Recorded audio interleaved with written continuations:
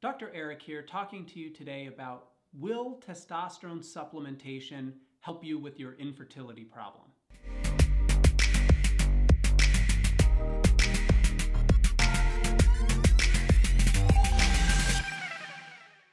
I wanted to make sure that we had a chance to talk about this really important topic that I hear all the time from patients of mine, which is, I know I have a fertility problem, I've had my testosterone levels checked and they're either low or borderline low. They're normal, but low normal. Should I go on testosterone so that I can boost those levels and make myself super virile and super fertile? Really, this should be a short video because the answer is no.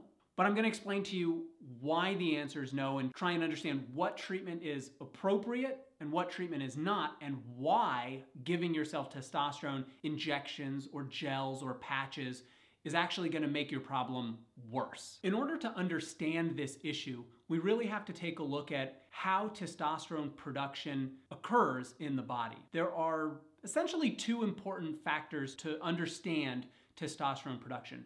Number one is a hormone called luteinizing hormone, or LH, and the second is testosterone. A lot of guys call it T, I call it testosterone. LH and T have this very important balanced relationship. Looking at testosterone levels, when the testosterone level is low, we should see the LH level rise. And the same is true for the opposite. When the testosterone level is high, we should see the LH level go down, okay? This is important because the LH is produced in the brain in response to either high or low circulating or blood level testosterone levels. So when the blood level is low, again, your LH should be high. When the blood level is high, your LH should go down. So the brain is regulating the testosterone production in the testicles at all time by sampling the testosterone level in your veins. Now here's where the problem with giving yourself testosterone comes into play. The amount of testosterone in your bloodstream is much, much less than the amount of testosterone in the testicles themselves. And this makes sense because the testicle itself is the factory for testosterone production. The vast majority of testosterone in the body is made in the testicles. When the testosterone is made in the testicles, it makes sense that there would be a higher concentration of testosterone in the testicle than anywhere else in the body. Think about a factory that's putting out big smoggy pollution. You're going to see a lot more pollution right around the factory than you are, say, 1,000 miles away. The exact same thing is true with testosterone levels. The testosterone level in the testicles is going to be much higher than in the bloodstream. That very high level of testosterone, about 1,000 times higher than is in the bloodstream, is what drives sperm production.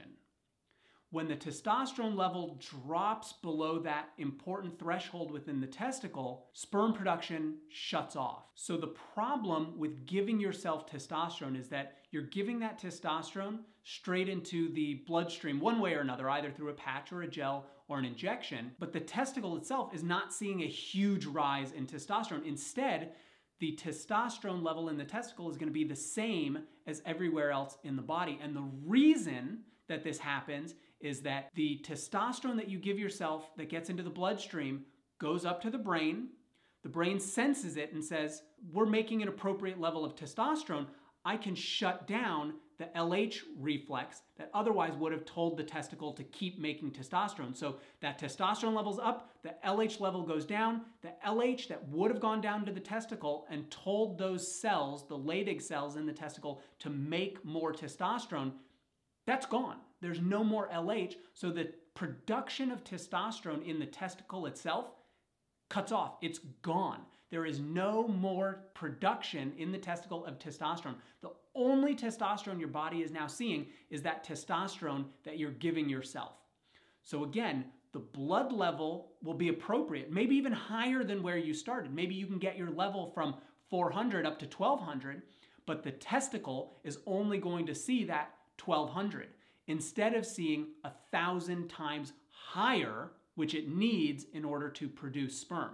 So giving yourself testosterone is actually going to completely shut off your body's own production of testosterone, and it's going to shut off your production of sperm. This is why testosterone should essentially never be given as a treatment for infertility, because it's really only going to make the problem worse. In my practice, I see a ton of guys who come in with infertility issues We go through their medication list and they're on testosterone because somebody that they saw out in the community told them their testosterone level was low, so they needed to be on testosterone to get it up so that they could produce more sperm. Of course, what that practitioner didn't understand is that giving them the testosterone was actually going to shut off the sperm production completely. There are ways to increase the testosterone level without turning off the testicular production of testosterone. The easiest thing to do is to look at natural ways of doing that. That would be things like exercising, eating a healthy diet, making sure your stress level is low, sleeping, all of those things that we associate with being healthy. Beyond that, when it comes to medications, remember, we're going to steer you away from testosterone, but there are medications like clomiphene, which is a medication that acts centrally to increase the production of hormones in the pituitary that then drive the testicle to produce more testosterone. So it's actually not giving you testosterone, it's revving the engine of the testosterone producing cells in the testicles to increase their testosterone production. Hopefully this video has given you some information as to why testosterone is not the answer for your infertility problems. Although it may be part of the problem, supplementing with testosterone is not going to do anything. One final comment before the video's over. All of those supplements that you see at GNC or other vitamin stores that are supposed to increase your testosterone production, ignore them. They don't work. Don't buy them. Don't waste your money. They're not going to do anything. Leave them alone.